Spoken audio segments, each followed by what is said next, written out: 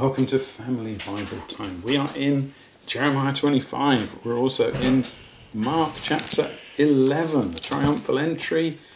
Now, Mark chapter 11 is not very long. Well, 33 verses.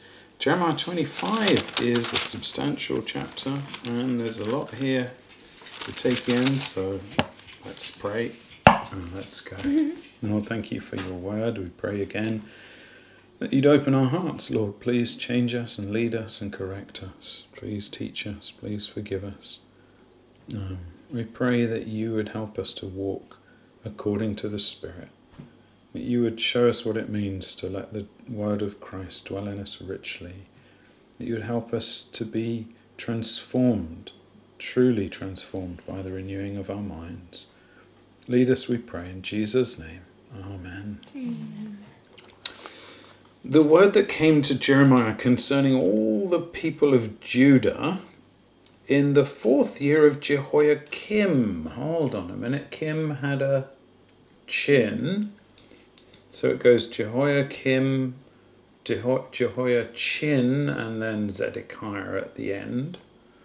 But Jehoiakim, that's going back a bit. In the last one, we were talking about Jeconiah, the son of Jehoiakim.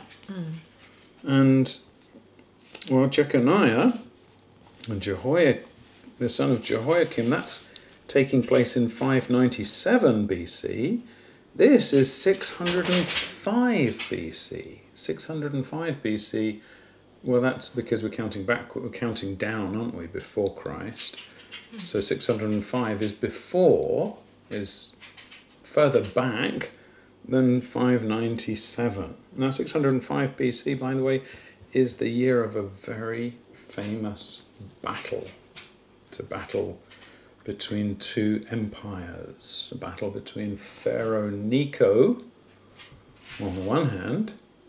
Pharaoh Necho was the Pharaoh king of Egypt, and he was a very powerful man. And Nebuchadnezzar on the other hand, who was the king of the new empire rising, the Babylonian Empire. This is the same year, if you remember it, where Jeremiah, we're going to get to that, where Jeremiah sends Baruch and there's the famous cutting of the scroll. Okay, so some of that story is going to come later. And this just introduces you to a fact about Jeremiah, that Jeremiah is not, at this point, in chronological order. Everything's not neatly arranged according to sequence in time.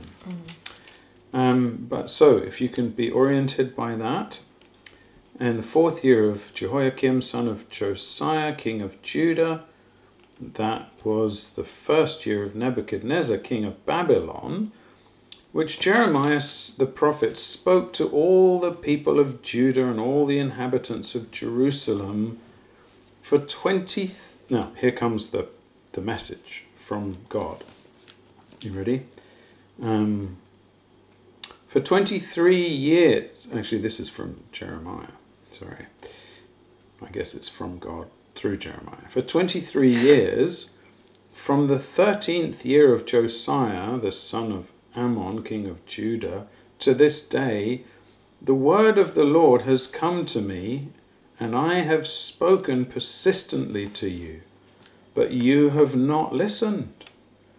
You have neither listened nor inclined your ears to hear, although the Lord persistently sent to you all his servants, the prophets, saying, turn now every one of you from his evil way and evil deeds, and dwell upon the land that the Lord has given you and your fathers from of old and forever. Do not go after other gods to serve and worship them, or provoke me to anger with the work of your hands. Then I will do you no harm. So that was the message through all those prophets from the Lord. Now Jeremiah continues, yet you have not listened to me, declares the Lord, that you might provoke me to anger with the work of your hands to your own harm. Therefore thus says the Lord of hosts, Because you have not obeyed my words, behold, I will send for all the tribes of the north, declares the Lord, and for Nebuchadnezzar, the king of Babylon, my servant. And I will bring them against this land and its inhabitants, and against all these surrounding nations. Okay, stop there for a second. A couple of things to notice. Nebuchadnezzar, my servant. That's almost like saying Hitler, my servant. I mean, Nebuchadnezzar was not a nice guy. And he did not have good intentions for the people of God. And he wasn't kind to them. Like, he slaughtered them. And he took a lot of them away into captivity. And yes, Daniel became his chief man. But that wasn't out of the goodness of Nebuchadnezzar's heart. And now, in the end, maybe God saved Nebuchadnezzar. I know our friend John MacArthur believes he was saved, and others too believe that Nebuchadnezzar was saved. I have my doubts about that, but I'm willing to concede that they may be right. And there's good reason why they say they think he was saved in the end, and you can listen to their arguments, read the notes in the MacArthur Study Bible, and so on. But here's the thing. The king of Babylon, my servant, at this point is God's servant to do what? To destroy Judah, to destroy the armies of Judah, to destroy the pride of the people of God, to humble them, to bring them low, to bring them down, even to see the destruction of the temple and Jerusalem and to see them removed from the land. So this was Nebuchadnezzar at this point is God's servant to discipline. Now this is helpful, by the way, when you realize just how fully God is in control. We need to get this firmly in our mind. When things go badly wrong, has God lost control? Okay. So if God is still in control, even let's say there's someone in the church who rises up and they're divisive and they are causing terrible trouble and making life miserable for the pastors and lots of people in the church and things like that. You say, well, hold on a minute. Has God lost control? Is this just the devil kind of gaining the upper hand over God? Well, no. That's good to know, isn't it? Interesting, because in Paul's situation, there are people like our friend MacArthur who believe that Paul's thorn in the flesh was an individual, a demon-inspired individual who led the rebellion, you would say, against Paul's influence and all the misery that came from the false accusations about Paul and the trouble for the church in Corinth. This was a particular individual who was behind it and at the root of it, and 3 times Paul asked God to take him out of the way. The reason they believe he was an individual is because Paul uses the word angel, messenger of Satan. And you say, well, why is God allowing a demon-inspired man, or if you take the other situation that people think, a demonically originated illness for Paul, a thorn in the flesh? Why would God allow that? And you say, well, actually it's explained there in 2 Corinthians. To keep me from exalting myself. So to keep Paul humble, in other words, to discipline him in advance for potential pride, to keep him from exalting himself and ruining everything, God allowed it and said, my grace is sufficient for you because my power is made perfect in weakness. Now in this situation, God is using Nebuchadnezzar to humble and to bring down and to refine and to discipline and to bring about his purposes for his people. And so Nebuchadnezzar is his servant. In every situation that we face, even the devil is God's devil. Even the devil is under the ultimate restraint of God, like in Job. He can only afflict us. He can only do what he wants if God allows it. So who do we have to fear? God, right? Don't get to thinking, oh no, the devil's got the upper hand. Oh, God's losing. God would not let this happen to me, but somehow the devil got in. No. If we face difficulty, if we face trouble, if we face disaster, we need to humble ourselves and seek God and say, God, you've allowed this. And trust him. And we trust that God can restrain it. You see that.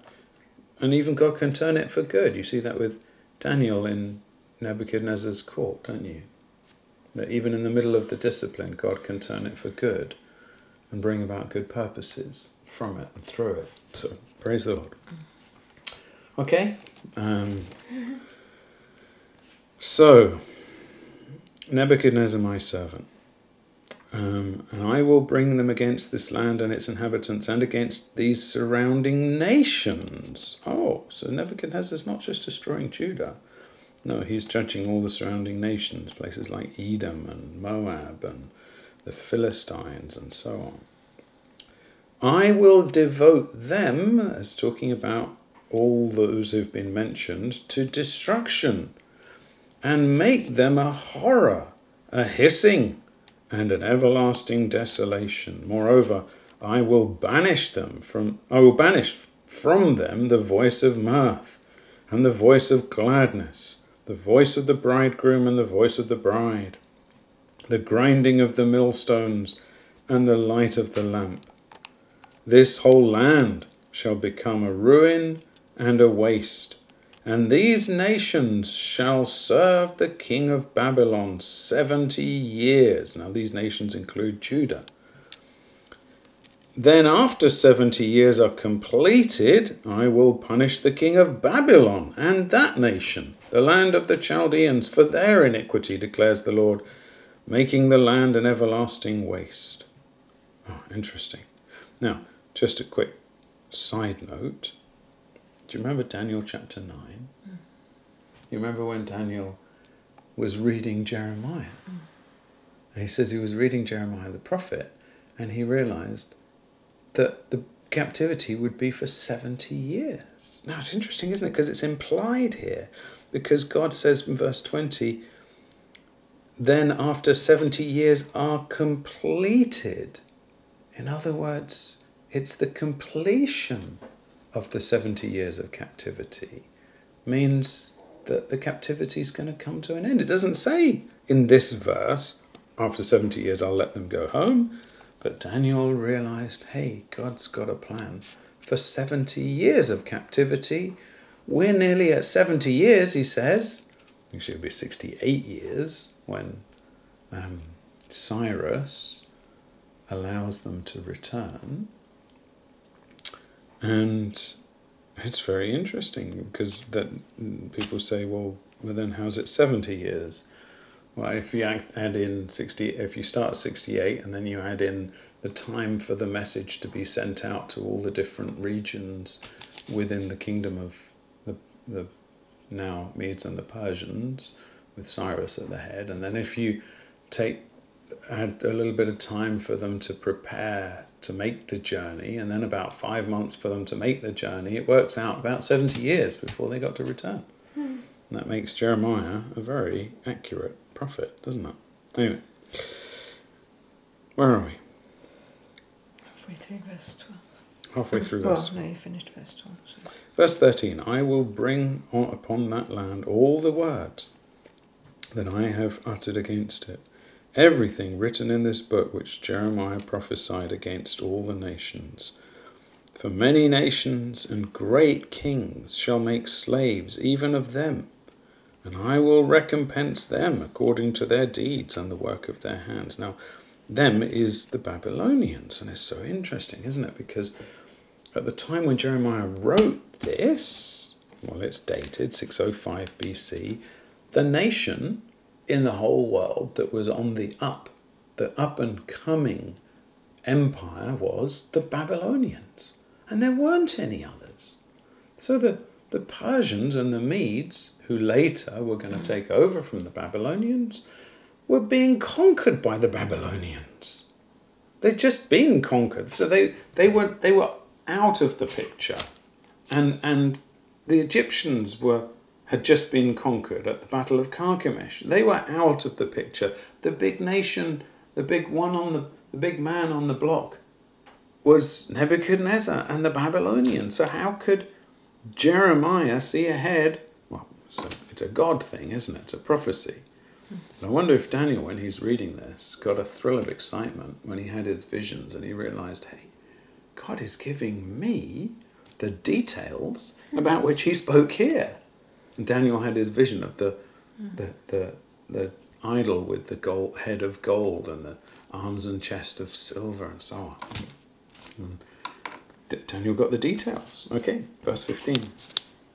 Thus says the Lord, the God of Israel said to me, take from my hand this cup of the wine of wrath, and make all the nations to whom I send you drink it. Hold on a minute. The cup of the wine of wrath. What does that remind you of? Well, that's a picture actually that became like a phrase, and Jesus in the garden said, in Gethsemane said, if it's possible, if there's any other way except that I drink this cup, let it pass from me. In other words, I don't want to drink the cup of the wine of your wrath. That's where this picture comes from.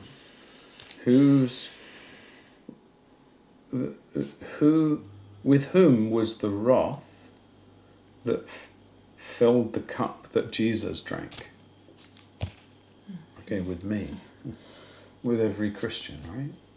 So that your sins were, you would say, making God angry, full of wrath. And it was all stored up. And it's like there's a cup full of the wrath of God. And Jesus says, if there's any other way except that I drink this, let it pass from me.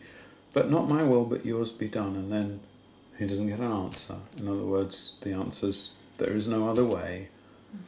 And Jesus goes ahead and he drinks the cup. Well, there's no literal cup. But there was a literal punishment for Jesus, wasn't there? The wrath of God poured out upon our Saviour on the cross.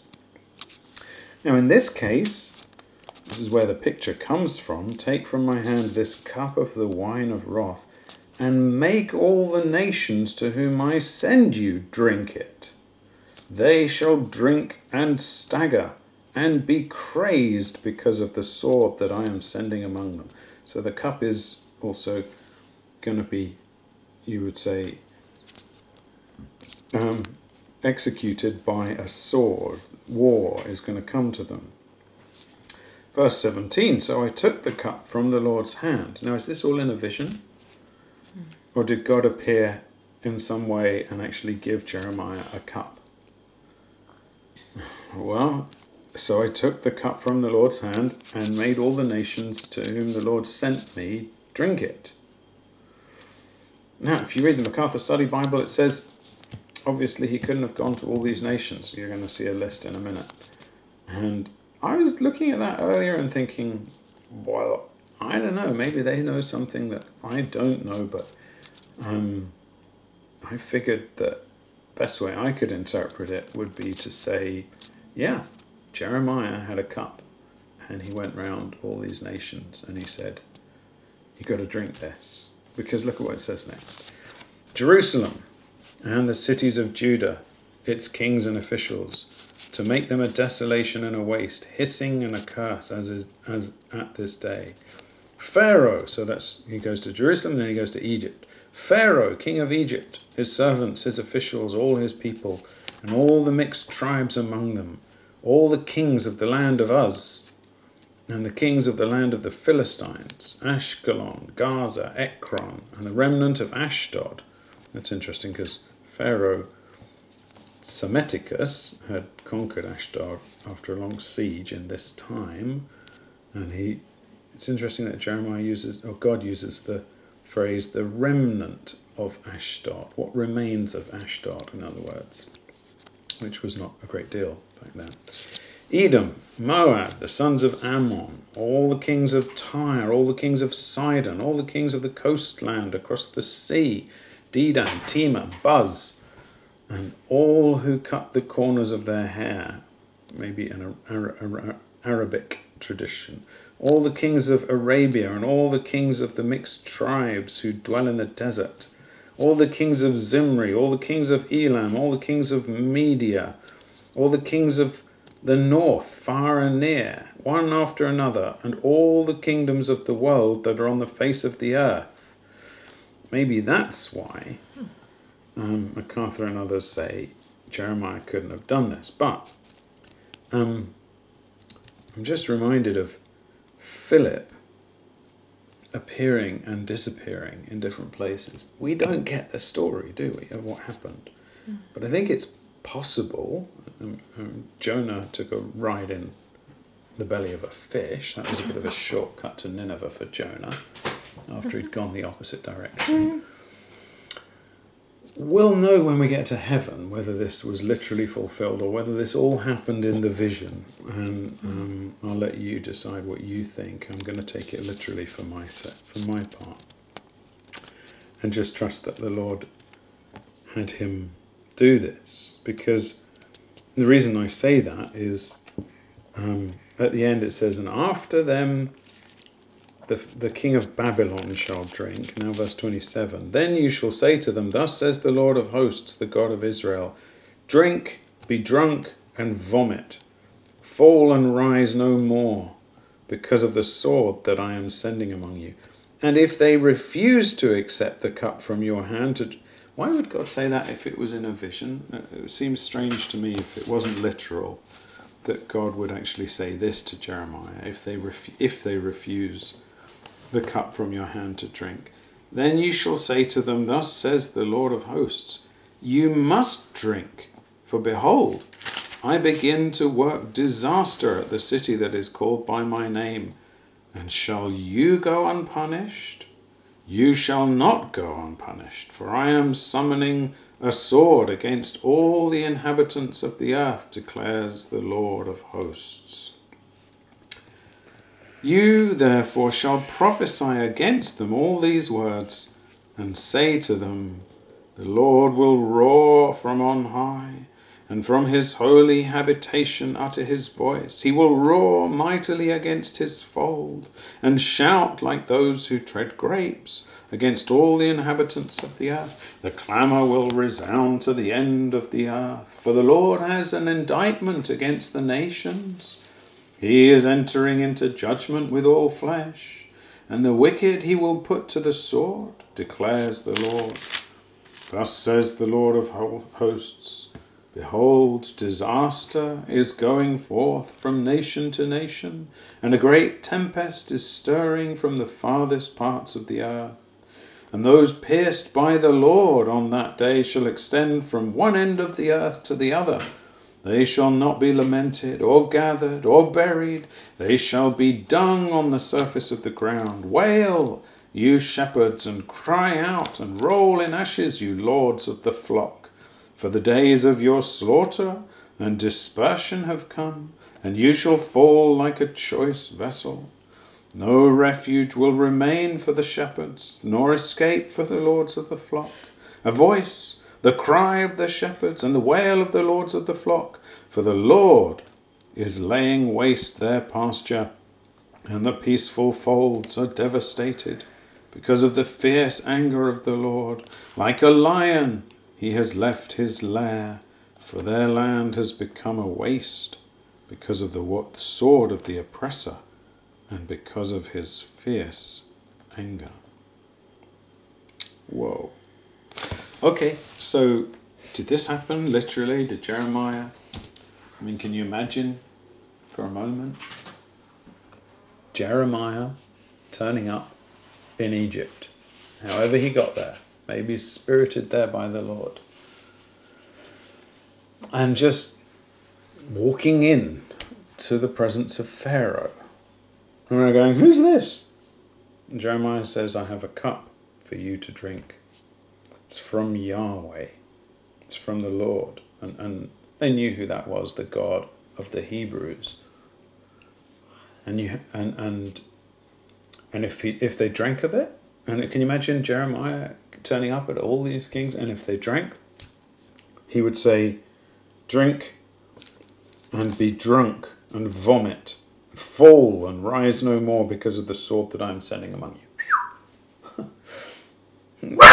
Ellie? Yes, it wasn't for you, Ailey, I'm sorry. But that would have been pretty scary stuff for Jeremiah, wouldn't it?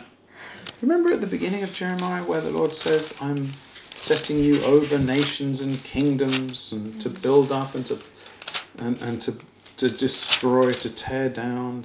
See, I have set you this day over nations and over kingdoms, to pluck up and to break down, to destroy and to overthrow, to build and to plant.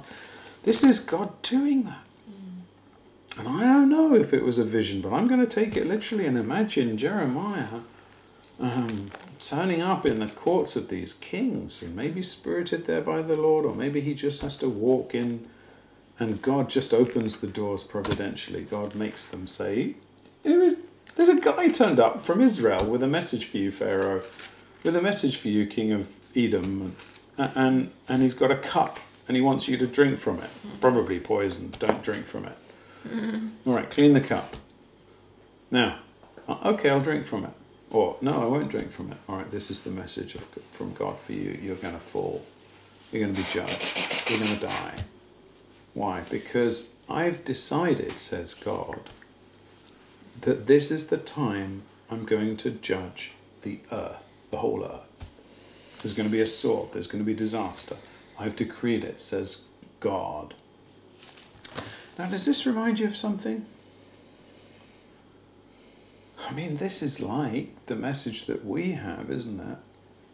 For our age, God has appointed a day when he is going to judge the world with justice by the man he has appointed. And judgment is coming. And we have the duty to take this message to everybody and to say, look, God is serious. He's going to judge the world. Okay, I could spend the whole day there in Jeremiah chapter 25, but let's go to Mark chapter 11. And again, thankfully this is familiar territory, so let's get into it.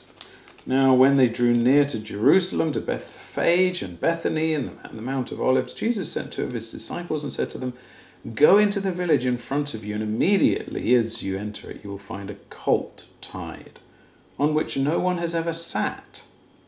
Untie it and bring it. If anyone says to you, why are you doing this? Say, the Lord has need of it, and will send it back here immediately.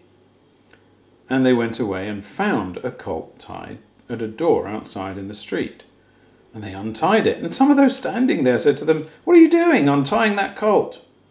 And they told them what Jesus had said, and they let them go.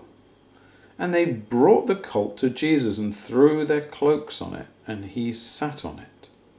Many spread their cloaks on the road, and others spread leafy branches that they had cut down from the fields. And those who went before and those who followed were shouting, Hosanna, which means, save, Lord. Blessed is he who comes in the name of the Lord. And it was identifying him as the one who comes in the name of the Lord, in other words, the Messiah. Blessed is the coming kingdom of our father David. In other words, this is the son of David, and this is the promised Messiah. Hosanna in the highest.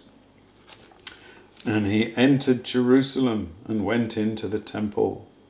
And when he had looked around at everything, as it was already late, he went out to Bethany with the 12. On the following day, when they came from Bethany, he was hungry. And seeing in the distance a fig tree and leaf. He went to it to see if he could find anything on it. And when he came to it, he found nothing but leaves, for it was not the season for figs. He said to it, "May no one ever eat fruit from you again." And his disciples heard it. And they came to Jerusalem, and he entered the temple and began to drive out those who sold and those who bought in the temple. And he overturned the tables of the money changers and the seats of those who sold pigeons. And he would not allow anyone to carry anything through the temple. Now that's a little bit like Nehemiah, isn't it? Saying, just don't carry anything. And he was teaching them and saying to them, "Is it not written, my house shall be called a house of prayer for all nations, for all the nations? But you have made it a den of robbers."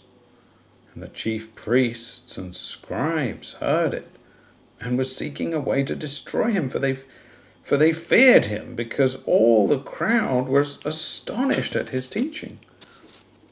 When evening came, they went out of the city. Now that's interesting, because just for that one brief moment, the king was in the temple. And he took over. So interesting, isn't it? There's just this moment where Jesus says, "No, you can't do that." And nobody can stop him. And that's interesting as well, because he could have just carried on at that point, couldn't he? He could have just said, "Okay, this is my takeover. All you people, are you with me? Right, let's deal with these Pharisees, let's deal with these scribes, let's deal with the Sadducees."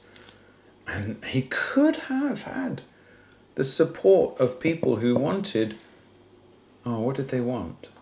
They wanted a Messiah to take over and to boot out the Romans. But Jesus wasn't going to meet that desire now. He'd come to pay the price for sin. But the people of Israel, whose hearts really were still with the ideology of their leaders, were about to reject him. As they passed by in the morning, they saw the fig tree withered away to its roots. Interesting, the day before it had shown promise of fruit. The leaves were there, even though it wasn't the time for figs, and normally the leaves appear and the figs are there. And so it kind of showed from a distance that it should have fruit. When Jesus got there, there wasn't any. And that's a bit like the people of Israel, isn't it? They looked like they should have fruit, but there wasn't any. Anyway, it had withered away to its roots, and Peter remembered and said to him, "Rabbi, look, the fig tree that you cursed has withered." And Jesus answered them, "Have faith in God, and truly I say to you, whoever says to this mountain," do you think he was gesturing towards the mountain of Jerusalem? "Whoever says to this mountain, be taken up and thrown into the sea, and does not doubt in his heart, but believes that what he says will come to pass, it will be done for him. Therefore I tell you, whatever you ask in prayer, believe that you have received it, and it will be yours.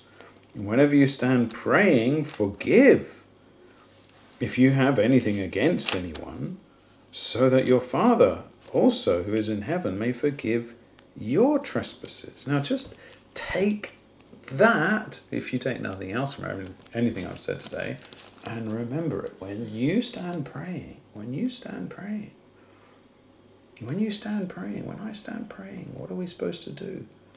Forgive. Don't hold grudges. Don't be the unmerciful servant in Matthew chapter 18. If someone sinned against you, forgive them. Let it go.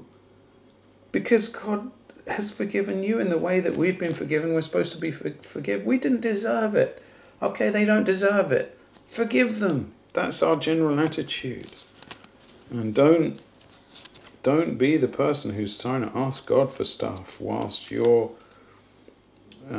holding grudges and resentment towards other believers. That's terrible. Verse 27, and they came again to Jerusalem, and as he was walking in the temple, the chief priests and the scribes and the elders came to him. They said to him, "By what authority are you doing these things? Or who gave you this authority to do them?" Jesus said to them, "I will ask you one question.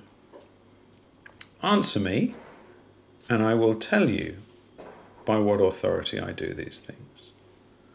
Was the baptism of John from heaven or from man? Answer me." And they discussed it with one another, saying, "If we say from heaven, he will say, 'Why then did you not believe him?' But if we say from man," they were afraid of the people, for they all held that John really was a prophet. So they answered Jesus, "We do not know." And Jesus said to them, "Neither will I tell you by what authority I do these things." Lord, we thank you that we have such a clear picture of just how wonderful, how wise, how right you are, that we can trust you, that we can entrust ourselves to you. Lord, we love you, we want to follow you. And we realise that if we were there, we probably would have been among those getting it wrong, misunderstanding you, expecting the wrong things, and